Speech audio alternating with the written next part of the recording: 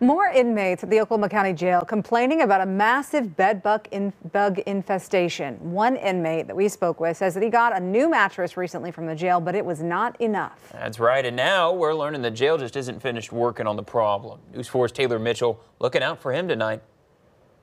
Mentally, emotionally, man, some nights I stay up and cry because, I can't do nothing. It's just mentally, it's abusive. Inmate Larry Dupree says even after the jail gave him a new mattress, he's still seeing bed bugs coming out of the vents, in his mail, and even his toilet paper. They're biting us all night. Dupree says he's had bed bugs since he got there back in May. He believes the jail needs to do more and spray all of the cells over and over until they're gone. They're not doing nothing about it. They haven't came and sprayed. We put in numerous grievances and requests to staff. We did our paperwork on it, but it seems like we're just not being heard.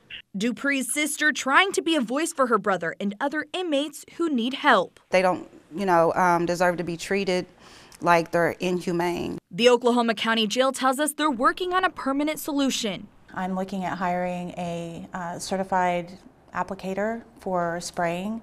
That'll be on staff full-time, and we'll be using some pretty significant chemicals to address it. The jail says they have already started spraying, and once the certified applicator is hired, they will work on treating the entire building from the basement all the way to the 13th floor. In addition to that, we're looking at filling in the concrete blocks of the walls and painting them, which addresses a number of deficiencies. We're not only sealing up a place where they are nesting, but we are also increasing the reflectivity in the cell. We're increasing the cleanliness, sanitation. Lucretia Dupree says she will continue to fight until the bed bugs are all gone.